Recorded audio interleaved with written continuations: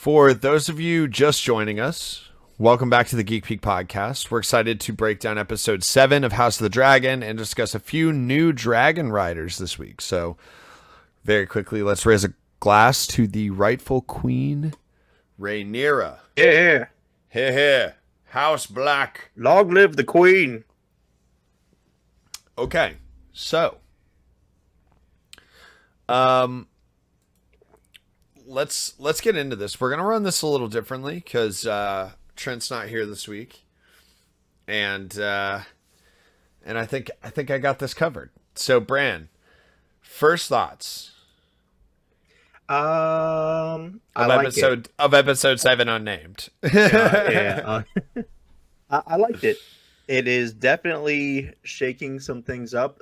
We are seeing things we've never seen before, in whether it be House of the Dragon, Game of Thrones. Now that we have some Dragon Riders that aren't from directly the noble house of Targaryen. Mm-hmm. Bastards. I wouldn't be surprised if this is called like Army of the Bastards or something like that. Bastard Nation, rise up. Bastard Riders, calling it. I can do that. Yeah. So was that all your first thoughts?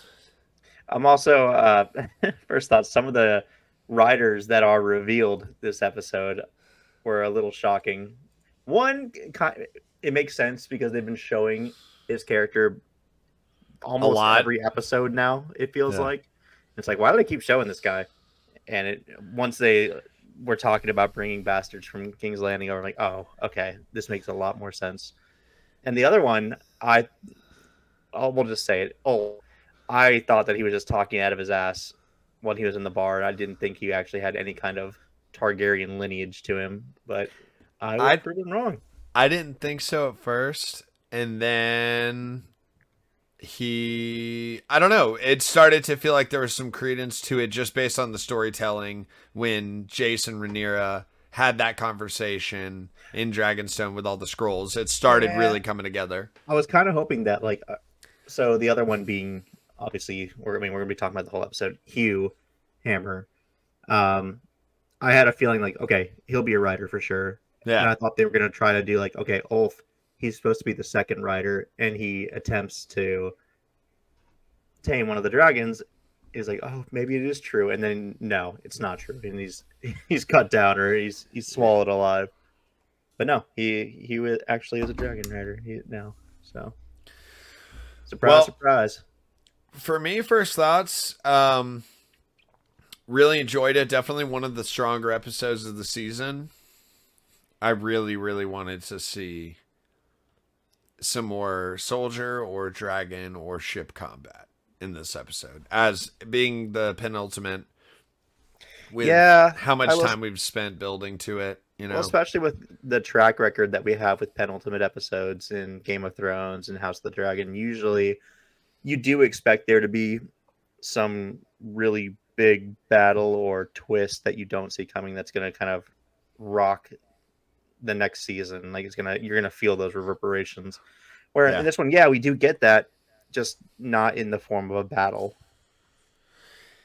Yeah, and major plot movement, but I just am craving when this starts to really come to a head. We've gotten some tastes of it, but it hasn't really come to fruition yet. So that's kind of how I was feeling. I thought when all the bastard riders go into the dragon chamber was an insane scene. I loved that part. Very cool.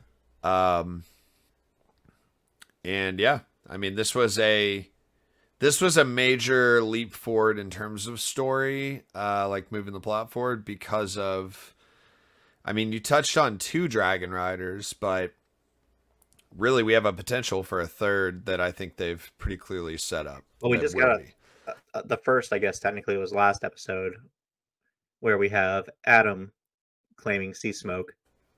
Yes. But I agree. There was a potential for another one as well, being Rhaena.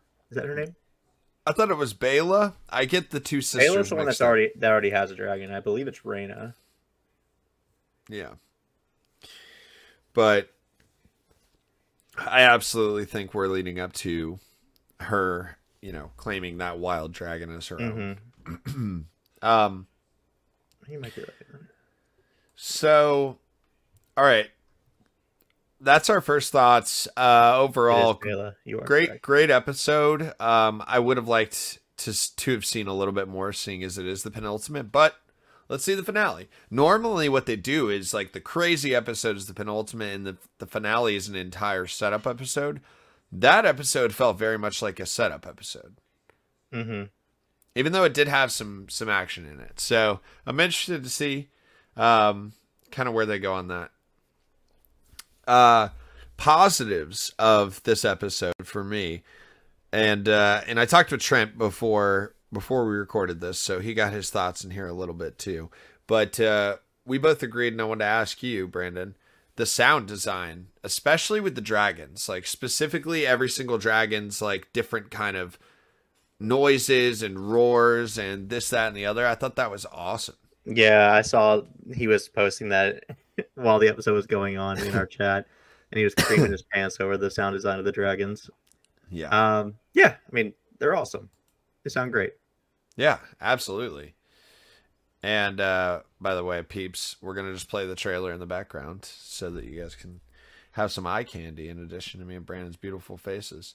Yeah. But I thought that looked great. I thought the CGI in this was fantastic. Like all the dragons look really, really well done. Vermithor looks so awesome. Yeah, dude. And I'm happy Vermithor and Hugh ended up together. That seems like a good pairing. I agree. Hugh seems like a good guy with a good head on his shoulders. Yeah. So I think that's important considering Vermithor's the second biggest dragon in the realm that we know about. Yes, HBO Max actually just posted out this this infographic. Let me see if I can pull it up. But excuse me, it's basically the new dragons being introduced, and it's like stat sheets for each one. Let's see. Oh man, I'm not going to be able to find it, of course, right now. But it is fantastic. I think the introduction of new dragons is so important. The blacks were down bad. It was looking pretty dire for them. Mm-hmm. And it was really what? It was Cyrax, Caraxes, maybe, if Damon decides to help out. I was going to say, he's having his vision quest. Yeah. And then you have Ursa's dragon, and you have Bela's dragon, which those are both younger dragons. Yeah. So Thor, here we go. I found the post. Its nickname is the Bronze Fury. Mm-hmm. And that's all the info they got right now for him. But Silverwing. Knew that. Yeah. Well, we didn't know his nickname was the Bronze Fury. They said it. Really? Yep. I did not hear that. Yeah, I mean, they just have photos of all three, and they look awesome. Yeah, so besides the sound design, let's talk about some of the big things that happened in this episode. So one of the things, it kind of gets overshadowed by everything else that goes down, but how about that conversation between Laris and Aegon, and obviously the Maester trying to help, like, give him PT, basically, to help him walk again, and him falling down. Where Laris is like, no, we need to push him. He needs to keep being stronger. I mean, it makes sense, considering that it seems like Laris has kind of put all of his cards on the table. He's no longer going to be trying to appeal to Aemond, because Aemond doesn't want anything to do with him, really. He kind of threw him aside instantly when Laris tried to offer him his assistance to be his hand, and now he's like, all right, well, Aegon may still want me as a hand if I decide to be pivotal to his recovering. The clubfoot. Yeah. Especially Absolutely. because he knows it too well what it is to be a cripple, to kind of help guide him along this new journey in his life. Well, let's talk about that for a second. So his conversation with Aegon, as well as with the Grand Maester, showing that he is on one side, he's like, oh, Grand Maester, you're pushing him too hard. You shouldn't be doing that by yourself, blah, blah, blah. But then behind his back, yeah, we need to like double down on this shit. Mm-hmm. And then separate from that conversation, we had him talking with that person who... Sir Wilde, who's also on the council. Was he? Mm-hmm. I've never seen that guy before. He's on the Greens Council? Yep. Interesting. Okay, well, he comes to Larys with news from his squire. Yeah. Hit him with it. Tell us what it is. Yeah. Seasmoke has been seen with a new rider, which it's interesting that Larys kind of disregards this. One, because he's like, oh, I heard it from my squire, who heard it from his father, who heard it from his assistant, who heard it from their uncle's cousin, whatever it may be. I heard it through the grapevine. Exactly how to take that. Is it something that Larys believes is true and is deciding to withhold from Aemond? Or is it something that he just doesn't believe in general because it's never happened before? So I think that he did believe it. I think that he intentionally withheld the information for two reasons. One, if Aemond rides off to war and Vhagar gets killed because he gets jumped by 3 dragons or an extra dragon, Seasmoke has a new rider, good. That's a win for Aegon. Mm-hmm. 2, I think that the likelihood of it being true outweighs it being not true, but it doesn't benefit him at all to deliver that news because he's not going to get in the good graces of Aemond. True. Also, as far as we know, at this point in time, the only real potential rider it could be would be Rhaena, who doesn't have a dragon, and she's already tried her hand at Seasmoke. And so maybe Larys is like, oh no, maybe she finally got Seasmoke to fall under her command, or... I also think there's the Otto Hightower component of Larys' scheming where he's like, Otto is inbound to come and take over his Hand of the King, and whatever mess is there when he comes, he's going to have to inherit. Is he inbound, though? Because it seemed to me like they couldn't get a hold of him. Well, he had gone... Like they're searching for him still, and he hasn't been responding to any ravens. He had gone to Highgarden, remember? Mm-hmm. And he was recruiting them to supply food, I imagine. I think that's what it was. But... as far as I know, though, we haven't heard a response from Otto saying that he's actually coming back to King's Landing yet. I'm sure he will, though. If he's called, he will. He's a man of honor, even though he's kind of a snake. He's a man of duty, I should say. No. He's not necessarily a man of honor. But, yeah, no, I think that Larys making it a point to not let it be known as a two-pronged thing for him, you know? Destabilize. I mean, Larys is currently playing the game better than anyone else, in my opinion. Yeah. Absolutely, yeah. Okay, so in addition to Larys and Aegon and Sir Wilde, who I didn't know was on the council, and I think Trent asked the same thing last week too. He's like, who the hell is that guy that keeps popping up? Also, new Dragonrider, who dis? And I think it's funny that you said like how it was like a rumor told from a shipmate's like cousin's shopkeeper's sister's husband or whatever. Yeah, that's just cool. Oh yeah? Okay, cool. And I'm a Targaryen. Yeah. Okay, so an interesting conversation that was had is jumping over to Dragonstone, Rhaenyra and Jace. I think they're at Dragonstone. Dragonstone or Driftmark, right? No, they're at Dragonstone. Okay. So they're at Dragonstone. And they're back in this scroll room with everyone's genealogies, basically. Mm-hmm. And Jace is pissed. Now, granted, we kind of jumped ahead of the encounter between Rhaenyra and Adam, but I think really the broad strokes of that were Adam has agreed to be subservient to Queen Rhaenyra. She's taking him into service under him, basically, and that's going to rub a lot of people's cheeks chapped.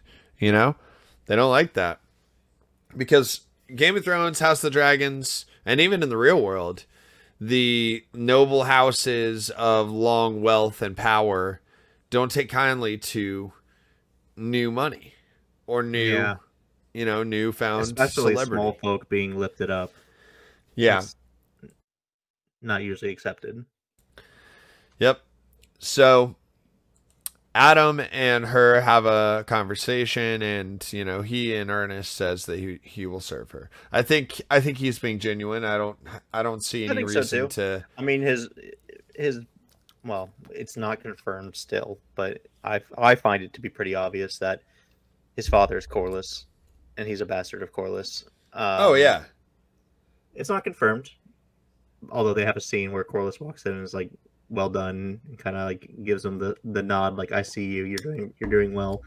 Well, he has conversations with Alan about their shared father. Yeah. So have they said shared father? Yeah, he said our father. At least he pays attention to you. Like, he's talked about his resentment to the fact that he gets no mind from their shared dad. I must have missed that because I thought they had a shared mother, but I wasn't sure if it was a shared father or not. Mm-hmm. Okay, fair enough. Corlys be clapping cheeks. Well, only the same woman, maybe. If they're brothers under the same mom, then they would only one lady there. Who knows if there's others? But Sure. All that to say, it makes sense that Adam would bend the knee pretty much immediately to Rhaenyra, considering Corlys is her hand. He has always worked under Corlys. His brother Alan is also working under Corlys, which I think it's also interesting. We get a scene where after Corlys learns that Adam has taken a dragon, he goes to Alan like, "Listen, maybe you should try your hand and also claim a dragon. This is something that's never been done before, but your brother just did it." And Alan is firmly, "I am of salt and sea." So I think it's pretty clear that he is going to be the one that's named the heir to Driftmark. Considering that was a big point between Corlys and Baela when they spoke, when she's like, I'm of blood and fire. And here is Alan saying, "I am of sea and salt." So, I mean, honestly, I think that I thought it was kind of funny. She clearly was like, "Dude, what is going on? Like, who is this person? Are we under attack?" Like, she just is so like confused. It makes sense to at first be like, "What the hell is happening?" Yeah. It's never happened before, and she just tried it with who she thought would be best for the role. Because it's someone with Targaryen lineage. Yes, it was like a great-great-grandmother that was a Targaryen princess. But he's from a noble house, and that's the best that she knows. She doesn't know that lowborn, small folk even have a chance to do this, even if their ties to that lineage is stronger. Until now. Yeah, absolutely. So one of the interesting things about Rhaenyra and Jace fighting, kind of jumping back to that original point that I was making, is that Jace says something very like cringy, skin crawly when he refers to lowborn as mongrels.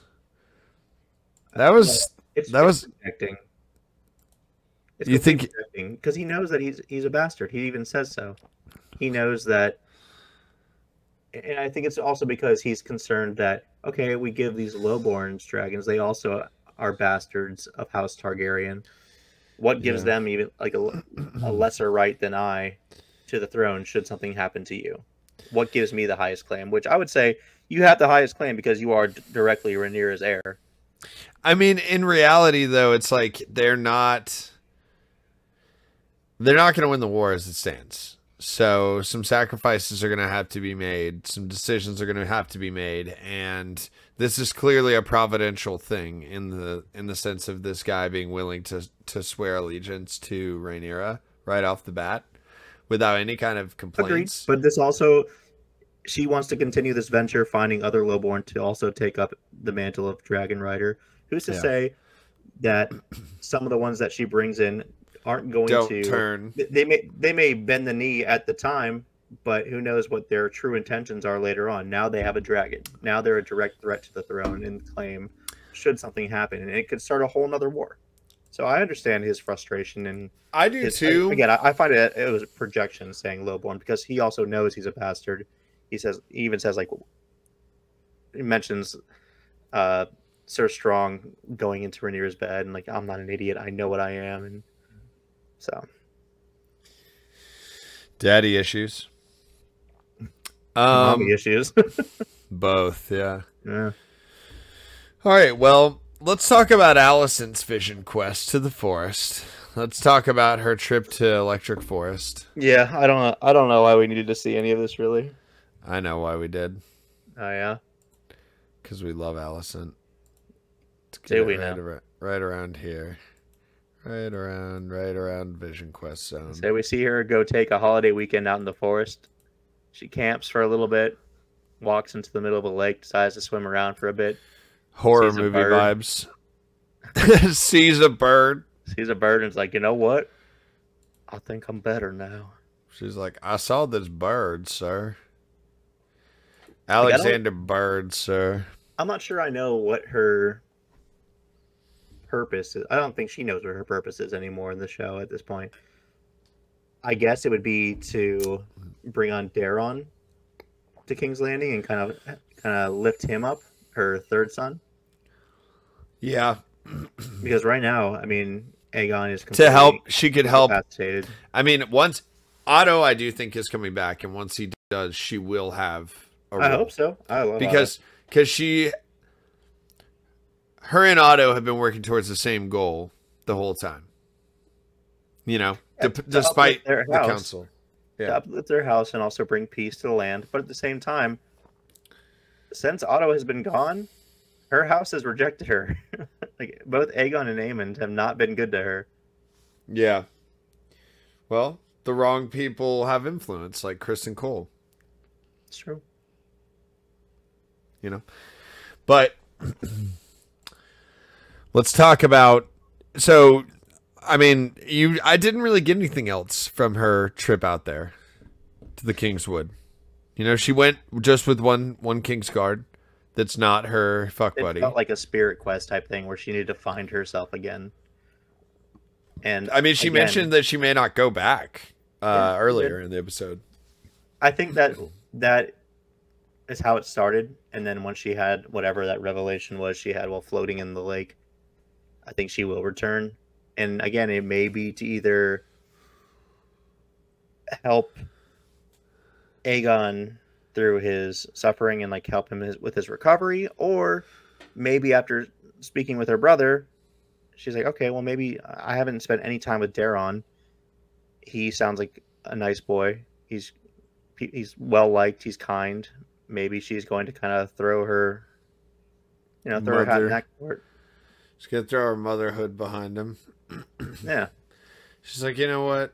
I failed. Yeah, I've been a great mother so far to my other two sons. Can't you tell? So let me fuck up your life too. These two were absolute botch jobs, but let me be your mom now. Now that you're like functioning, let me get in that life. Oh, you're kind, are you? I'll fix that. Yeah. Too bad for you. Yeah. I mean, I think you're actually spot on there. I'm interested to see that. I don't think we see Daron in this season, but I don't think so, with only one episode being left. Yeah, I think it would be a waste to introduce him. I think he needs a little bit of time if he's going to be a player. Or maybe it'll be a big reveal for the last episode. Unless he just gets cut down like a little pleb. All right, so let's talk about dragons. Let's talk about dragons. Let's talk about new Dragonriders. So let's go with the one that hasn't been confirmed yet, but is arguably the most intriguing based on the fact that, you know, she has been raised around a family with dragons, is going to end up being probably the most capable rider right off the bat. Just, and like be kind of the most familiar with dragon lore and speaking High Valyrian and all that good stuff. And did we confirm if it's Baela or Elena? Mm-hmm. Well, it's Rhaena. How can I never get her name right? Like, there's 3. Rhaena. I know, but there's 3 ladies, and I said every single one, but like I said, the mom and her sister, but not hers. Yeah. But yeah, I think Rhaena is going to end up getting that wild dragon that we've been introduced to by Lady Arryn of the Vale. Yeah, I agree. I think that makes a lot of sense considering she had no luck with Sea Smoke, which now at this point Sea Smoke's taken. And it seems strange to me that they would set up that plot point. I feel like they've been here's a plot point, here's a solution to that with this season so far. It's all kind of been set up pretty well by even with the other Dragon Riders that we were introduced to. And Adam, like, this is something that has been building up. Why would you talk about a wild dragon being in the Vale if she's not going to be the one to tame it, you know? Yeah. Apparently that dragon in the Vale's name is Sheep Stealer. Well, it does steal sheep. Maybe it'll get a better name once it's tamed. Sheep Stealer. Yeah, no, I'm interested. Let's see. So, all right, do we want to go source material? I don't want to get too... She's getting this dragon. I think it's like safe to say that you and I both agree. I think it's pretty clear. Anybody who's watching out there, like, she's getting the dragon. Go ahead and accept that. Or, shocker, she dies, but I doubt that happens. That would be a shocker. So one of the dragons is called Sheep Stealer, large male dragon. He in the books is claimed by a Targaryen bastard named Nettles, who tames him by feeding him sheep until he trusts her. She hasn't been seen yet in House of the Dragon, but people are assuming that that's going to be the take on Sheep Stealer. But I kind of feel like maybe Nettles is not going to end up. So maybe Nettles is going to be replaced by Rhaena in the show? Yes. But people are saying that it should probably be. Because Rhaena has her own dragon in the books called Morning. I see. So, I don't know. We'll see. But, yeah. I think, overall, it's an exciting prospect for her to get a dragon. I like her character. She's been taking good care of those kids. Having to put up with Lady Arryn's bullshit. Well, it's funny, too, that she's deciding just now to try this as their company is leaving and being sent to Pentos. It's like one last ditch effort, so I think it has to happen next episode, you know? Yeah. Now, let's talk about Dragon Rider 2. We've touched a lot on him, but let's talk about Adam. Adam of Hull. Mm-hmm. Or AKA Adam Valyrian. So he's a bastard. I don't think he gets the name. Unless Unless Corlys grants it to him like Ramsay. Yeah, but he is Valyrian blood, so he is a bastard. Important to know. But anything that we haven't said about him? I mean, I actually already really like his character. He seems kind of like I'm stoked to see someone kind of not of royal blood. I mean, that's all the new Dragon Riders. It's a bunch of people that have always been lowborn, that have always had, for the most part, kind of terrible lives or lives that are just not of luxury. I would say Adam's probably not as bad as the other two, because at least he's under the care of Corlys and like working with him. But I mean, just to be elevated to this new position of Dragon Rider, it's going to be a huge boon for anyone. And now I like the points they were making when they were calling for potential Targaryen bastards in King's Landing to make their trip out to Dragonstone, because like this could change everything for you. You'll be a legend. You'll be written in the history books for forever. You're now a dragon rider, For which Ulf. yeah, for Ulf, and Yeah. I mean even for Hugh. I mean, that's not exactly what he wanted, but not for that in particular. Yeah. But to now be able to help protect his wife, if his wife will even have him at this point. She'd be like, you ride what? I mean, that was a big reveal also, that the daughter that was sick, they lost her. That was sad. Yeah. That was a sad detail. Yeah, I'm excited to learn more about Adam. I feel like we learned a good bit about Alan through the last couple episodes, and I very much am. Mm-hmm. I'm a fan of kind of how he carries himself so far. He seems like he's going to be a fun character to watch. Yep. Let's talk about Ulf. You know, like you said, he kind of had that whole bully situation in the tavern in King's Landing, in Flea Bottom, Mm-hmm. or was it the Street of Silk? I don't even really know. Either way. But so Ulf is, you know, we saw him probably 4 or 5 episodes back now, and he claims to be a Targaryen prince. We think he's full of shit, and turns out, or a Targaryen princeling. It turns out he actually is of Targaryen blood. Son of a gun. He didn't lie. And we'll kind of get into the whole scene of how that actually happens, but it's interesting because he has kind of, the difference between him and Adam is that Adam has always sought his father's approval, and his father has like done a little for him, but never a lot, and more so for Alan. For Ulf, it seems like he's always tried to like brandish the Targaryen name about as some sense of nobility, because, or like some level of nobility. Well, it's like it's a drinking story. It helps him make friends at the bars that he frequents. It helps him get free drinks from his friends and just tell all these outlandish stories that they're not necessarily true until they are now, you know? Yeah. And even then, I feel like, so his claim when he first was saying that he was of Targaryen lineage, he was saying that he was essentially a stepbrother to Viserys and Daemon. So he would have been one of Balon's bastards. Interesting. And I think it's interesting too that when the call to action is set forth in King's Landing, he is very apprehensive. I don't know if he actually necessarily believes in his own stories at that point. It's like, what if I'm not? Like, what if I've just been telling myself this for all these years, and just because I have blonde hair? Yeah, and I have no Targaryen in me at all. And I think even when he's at the dragon pits in Dragonstone and things start to go down, I don't think he's very confident there either. Even when he gets to the point where he's in front of Silverwing, right? Yeah. Even when he's in front of Silverwing, he kind of like lays back, opens up his arms, like accepting his fate. Yeah.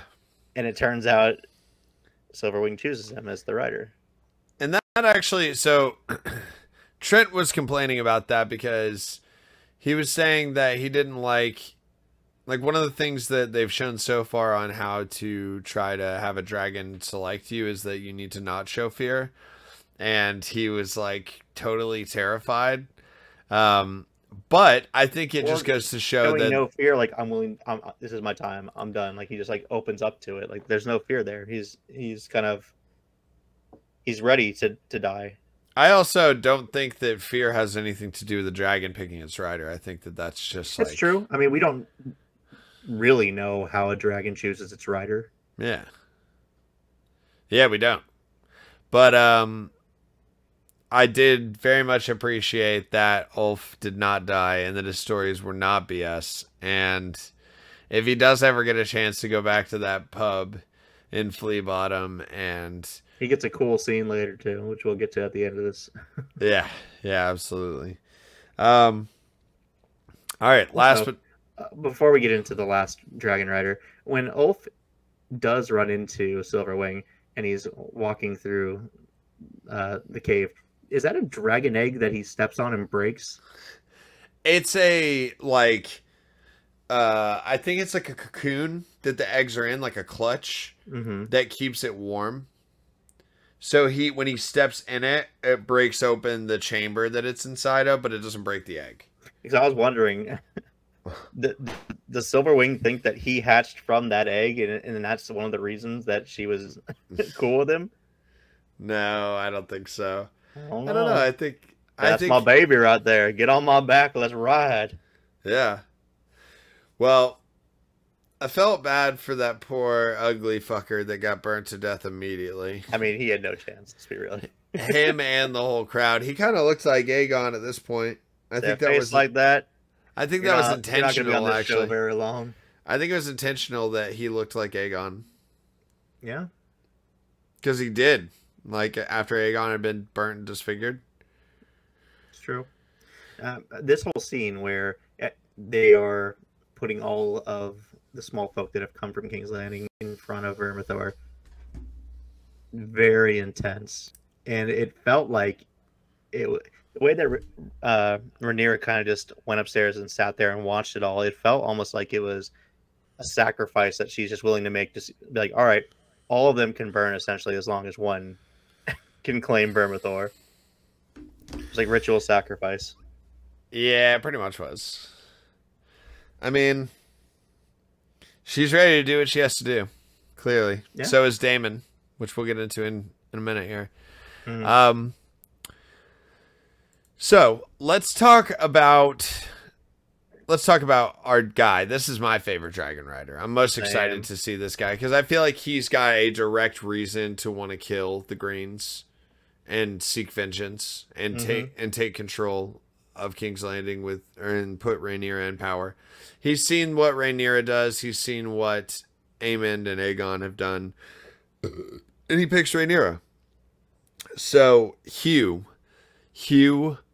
Hammer. Hugh. Yeah, so this guy, if you listen to our episodes from 4 weeks ago, he kept cropping up and we're like, dude, what is this guy going to do? Is he going to build the scorpions that are used to shoot the dragons down for Rhaenyra? Like, are they going to equip Dragonstone with that?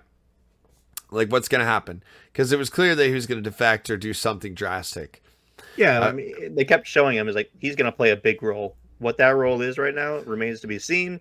Yeah, but he's clearly important. They keep showing him, and boy, does he have a role to play now.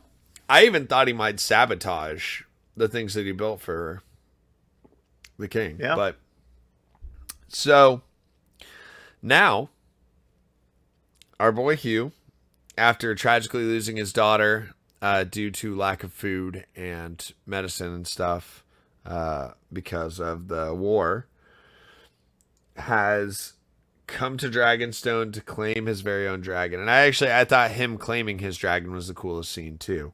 Like that part where he is, when everyone starts getting burnt to death and everyone's just running and he takes cover behind that rock and there's a lady back down there with him that he ends up saving, which first off, noble thing to do. Love it. Very noble. And then he's like screaming in the face of the dragon. Like, I love this guy. And he gets the biggest one. Like, yeah, this guy's about to be super legit. I can't wait to see this dude. This is about to be Tormund on a dragon, which is sick. We needed yeah, right. We needed a good guy, like an actual good guy on a dragon. Mm-hmm. There wasn't one through and through good character that rode a dragon. Like Rhaenyra is selfish at times. Jacaerys has been pretty good so far, but everybody else, they've been very quick to use their dragon for their own means. Daemon, I don't even want to talk about yet. All right, let's get into him. Anything else you want to say about Hugh? I think there's not much more to say as of yet, but I will agree with you that he is the one that I'm most excited to see come up as a Dragon Rider. Yeah, absolutely. I really like his character, and I really like the actor that's playing him. I totally agree. Sorry, I'm responding to someone on our Instagram saying they think the brother, Adam's brother, is gonna get uh, anointed. I think so too. I think Alan will become a de facto Valarian and also become the heir to Driftmark at some point. Yeah, I agree. All right, so it's time.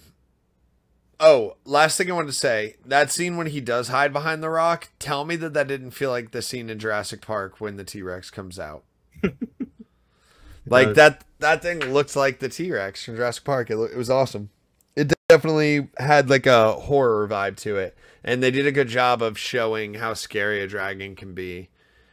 Um, once again, obviously just We also burning didn't everything even alive is we scary, didn't even but mention the when the Lowborn first get to Dragonstone either.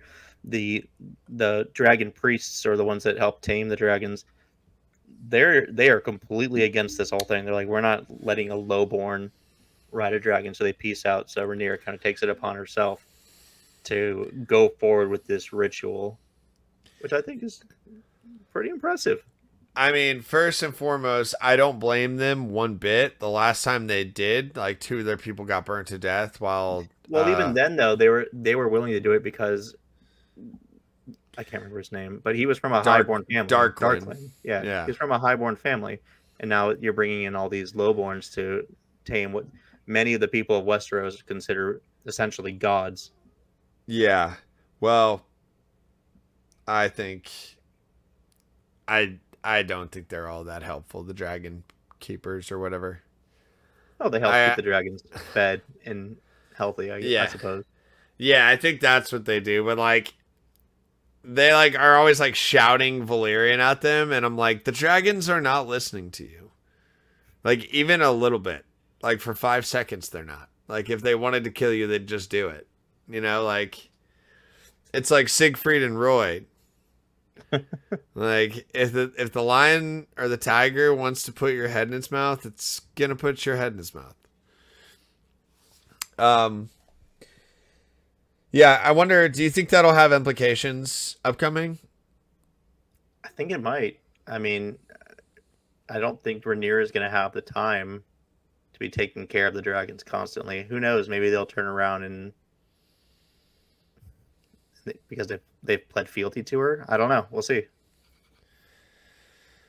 Yeah, I mean, Because who's going to take care of the dragons if they're not there? that's kind of the thing. It's like who are they sworn to? The people or the dragons? I don't know. I would imagine they're sworn to the Targaryens. They're like an order Hmm. sworn to them, but like I see I them don't know. like like in Avatar: Last Airbender, like the Fire Nation priests that Aang runs Yeah, into, and like they're meant to help the Avatar. yeah, 100%. I totally agree with that. Okay. Let's uh let's talk about this. We're talking about Damon We're back. Yeah, we're talking about Damon. We're talking back in about Harrenhal. Ghosts of Harrenhal. Um All right, Brandon, before we even start this, I want to point out something that as he's walking through the halls at one point in this scene, we see essentially Black Phillip just standing in the hall. You're going to tell me that this woman isn't a witch. I don't want to hear it no more. Yeah, I mean at the very least an assassin. She definitely she killed Grover Tully, so With witchy um potions. I think that it's yeah. I wonder what I don't know. I think it's just gonna be so dissatisfying if Damon just like dies unceremoniously before he's able to leave Harrenhal after all of this fucking pomp and circumstance that we've had to go through. And I think that's a very real possibility. He's Well, this, he gets something this episode. yeah, I know, but he's this badass warrior, and he's got this dragon, and he wants to go fight, and it would be fitting, Game of Thrones style, for his character to die in Harrenhal before he ever leaves for the war. potentially by the witch woman.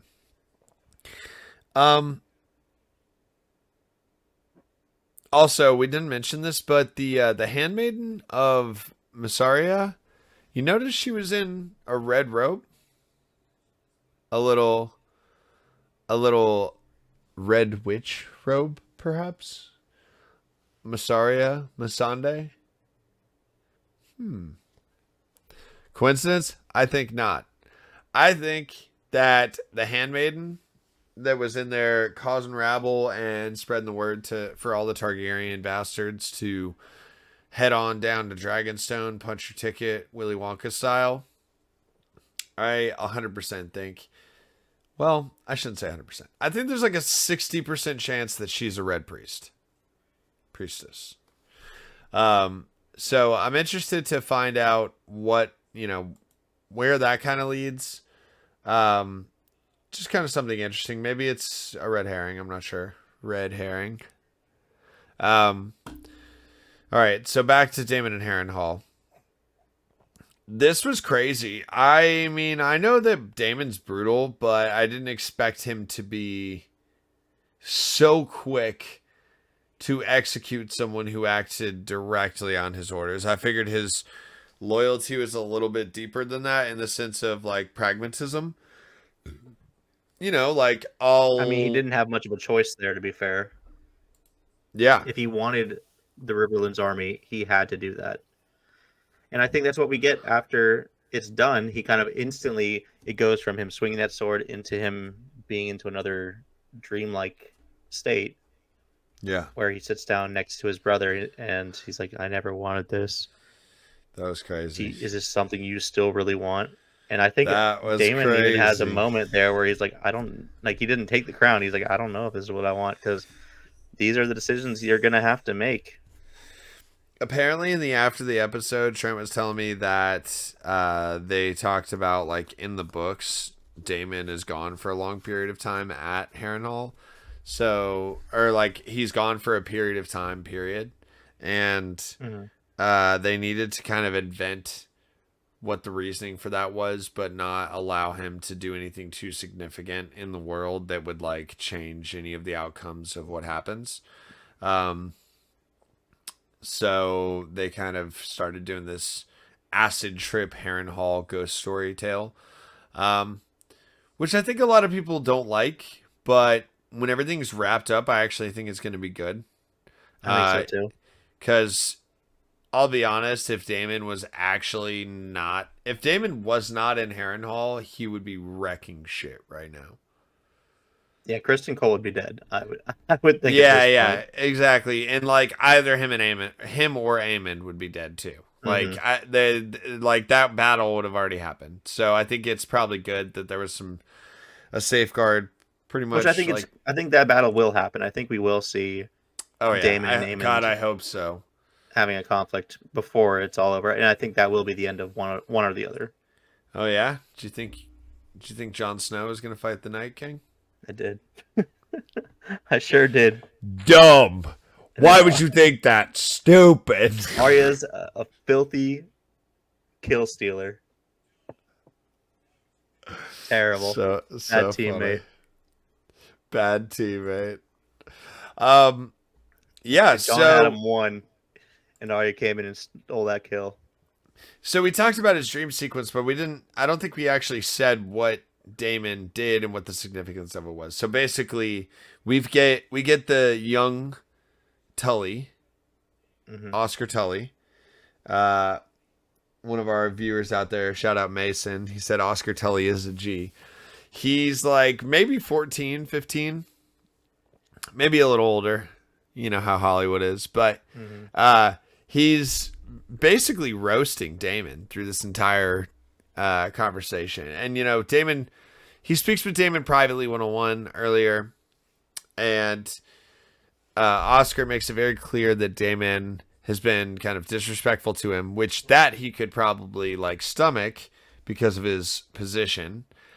This is my speculation, but what he can't stomach is that Daemon authorized the murder and acts of savagery on women and children. Literal war crimes. Yeah. For Lord Blackwood to commit on House On the Bracken. Brackens, yeah. And the change in tone we have from Oscar Tully this time around compared to the time he met Damon, whereas before he was kind of just like this sniveling kid that didn't really have much of a say in anything because he wasn't the Lord Paramount yet. But even then, I felt like the entire time he was around Damon, he just felt intimidated. Whereas Yeah. now he holds all the cards Yeah. and knows that Damon needs him and needs to play into his good graces to get what he wants, to get what he's been there this whole time trying to do. Absolutely. And I think one of the main things that kind of comes of this whole conversation of it's, a gathering of the River Lords, Damon's there, and they make it very clear that they kind of despise him. Not just because of these war crimes that he's committed, but also just who he is, how he acts, how he treats others. Being disrespectful in their home, essentially. Yeah. Yeah. He treats them like they're from, the backwoods. And, Damon kind of has to eat some humble pie, which is fun to watch. Oscar Tully be able to say these things that, he would probably be murdered for if Damon was not, or at least threatened with something brutal if Damon wasn't being held to account. Mm-hmm. So all of that to say, it kind of comes down to a couple of the lords going back and forth that Lord Blackwood needs to be held responsible for his crimes. I think it was interesting too that before that even happens, Oscar Tully, it's like, I accept you as my vassal, but you've committed these horrible crimes. So like he still wants to accept the Blackwoods into the fold of House Tully and the Riverland people, but he needs to pay for his crimes specifically. Yeah. I mean, he did do a lot of war crimes, unfortunately. Yeah. Which was directed by Damon, to be fair. Yeah, that was hard to watch because it's like that guy was literally begging for his life. He's like, please, your grace. Like, I only did exactly what you ordered. Like, at first he's like, tell him what's up. And he's like, seriously, tell them. Tell them right now, though. Seriously, tell them. It's like, I'll tell him. Sorry. Boyakasha. Yep. Had to do what a king has to do, making tough choices. The shot on his face was intense. Mm-hmm. And it's the first time also that we've seen Damon execute someone and it doesn't even show the execution. I feel like that kind of hit me a little bit harder too. Because like this is someone that we don't want to see die necessarily. Yeah, they've committed horrible crimes, but we haven't seen them do this, and they were acting directly under Damon, which is a character we should be kind of rooting for, sort of. Yeah. He's not necessarily totally evil. But that stuck with me that we didn't even see the execution, like the slaughter itself. Yeah, it was just much more. It's clear that his entire period of time in Harrenhal is all about something that's going to happen to him psychologically. I think it's a complete change in perspective and a change in who he is as a man. I hope so, but I think also it could just be he has like a complete break because of the guilt that he's clearly living with and the continued acts of like terrible malice that he's having to inflict on other people for a pursuit of something that he's not even sure he wants at this point. Mm-hmm. I think at some point, I don't know. I don't think he'll walk away, but like his loyalty to his lineage and stuff is too deep, but like I think he's much more willing to relinquish any thought of taking the throne and having Rhaenyra come if she wants to. I think that's kind of gone by the wayside. I think he will kind of, let Rhaenyra succeed him in that line. Yeah, I mean, flip side, become king, come back, and just absolutely roast Oscar Tully in a brazen bull. Bye-bye, Riverlord. You know what we do to fish? We fry them. All right. So yeah, I mean that scene was really intense. That one in particular stood out to me. Even um like the dragon pit scene was obviously awesome and badass and was like the pinnacle of the episode, but like emotionally the scene of Daemon executing Lord Blackwood hit harder than any of the deaths of those randos. Yeah, I mean, this And is what this whole culmination of being at Harrenhal has led up to. Also, like he's finally got his army. yes, he did the thing. Do you think he brings Alice Rivers? Also, where did he clarify where he's going to march with that army or what he's going to do with that? I don't know if he's clarified it yet. I think they were just gathering at Harrenhal for now. Well, he needs to answer a freaking Raven, dude. They've sent him like 50. Well, Rhaenyra has one of her councilmen riding to meet him. Well, yeah, because he won't answer the freaking Ravens. Hopefully that gets him kicked into gear and he can start moving that army somewhere. Well, I think he's just like, I'm not going to answer anything until I get the army. Yeah. Which, that's a very Daemon thing to do. But anything I missed? I kind of just wrote the broad strokes down on the episode. Oh, yes. Well, the last the last scene. Yeah. Anything prior to the last scene? No, I think we've kind of touched everything that's been in this episode besides that. So let's talk about the joyride. Yeah, well, I don't think it was necessarily a joyride. I think it's played off as a joyride at first. It's like if you took a joyride in Bumblebee from Transformers and didn't know that it was Bumblebee. Yeah. Brandon, why don't you break that one down? Sure. So we have Aemon sitting in his council room speaking with Larys and Sir Wilde, and you can hear from the outside the small folk yelling, "Dragon! Dragon!" And so, of course, I really like what they do here. They have Larys and Sir Wilde kind of give each other a look like, "I told you," and maybe Larys just like, "Yeah, whatever." This is information I just didn't necessarily want to share. You have Aemon then look out the window, see the dragon, instantly jumps into action, rides out to Vhagar to go pursue this unknown rider that's so haphazardly flying over King's Landing. And we find out that it's Ulf on Silverwing flying through, which at first I was like, oh, man, I hope Ulf didn't just take the dragon without letting Rhaenyra know that he had tamed it and is going back to just show his drinking buddy. Look at me! I'm on a dragon! I told you! That is hilarious. Right? We have Aemon and Vhagar. They're in hot pursuit of Ulf as he's flying back to Dragonstone. And this really was, to me, just a bait to bring Aemon there to show him, like, hey, listen, we have new dragon riders. We have more dragons than you now. Because he flies up to the island and he can see Rhaenyra is walking out of the pit. She has Syrax. You see Vermithor sitting there as well. And last but not least, Quinthillatrops. You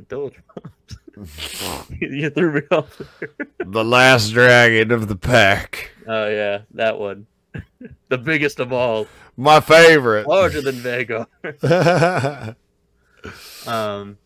But I feel like this is the first time in a long time that we've seen Aemon have any kind of hesitation for like confrontation. He is riding up to Dragon in hot pursuit of this unknown rider to him, and once he sees these other dragons just sitting out there, I think he kind of starts to grasp what's happening and orders Vhagar to turn around and flee back to King's Landing. Yeah. And Vhagar resists, actually, which was crazy. Vhagar always resists. Vhagar just does what Vhagar does because she's a big girl. That final frame, I don't think I'll have to, I'll pull a screenshot up of it, but basically the final frame of this episode with Rhaenyra and the three dragons on the hillside, on the island, as Aemon flies kind of towards them and realizes and turns around. That was giving me mad Daenerys Targaryen vibes. Yeah. I can see that. Yeah, did you get that vibe from Mm-hmm. when she first had her 3 dragons? Yep. And I mean, this is a complete, I think, power shift here. At this point, Aemon thinks that he's in total control. He has the biggest dragon. They don't have very many dragons left. The biggest that they had is down. So this is a big change up. Yeah, here I got the. Sorry, it took me so long. I got the image pulled up here. I lied. There we go. Yeah, this one right here. It gave me 100% Daenerys Targaryen vibes, Mm-hmm. and I think there was even another dragon in frame on the left. There's one up top there on the. On the up on the that's on the where Elf rampart. lands. Yeah, Elf and Silverwing land there. Yeah, so that was. I mean, that was so cool, so sick. Like balance the scales. Yeah, I mean, balance the scales. The scales are more in her favor now.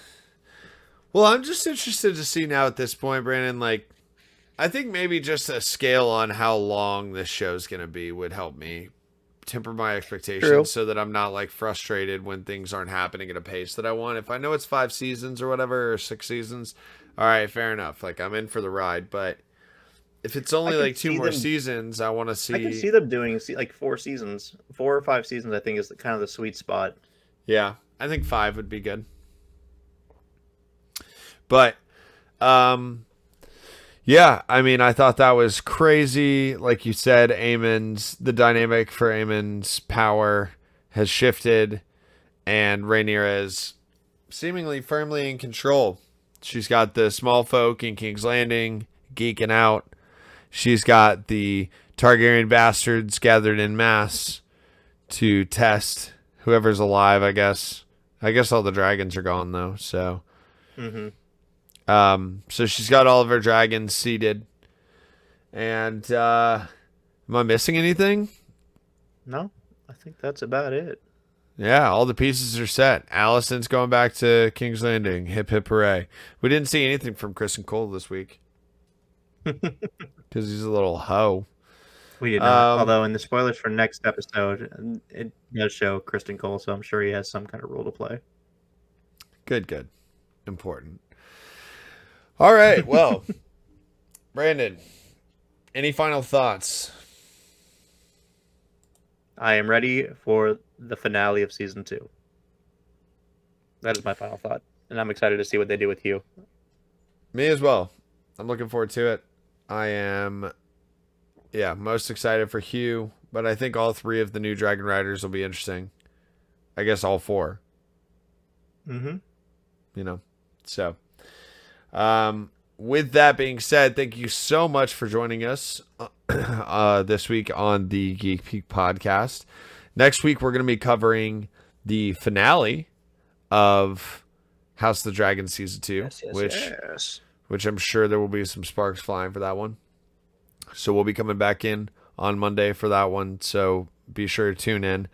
Additionally, we're going to be talking... we just did our review of Twisters that Trent and his brother, who is a meteorologist, broke down the accuracy of that film, which that's a great watch or listen if you haven't checked that one out. But we're going to be doing A Quiet Place, Day 0 or Day 1, whatever it was called.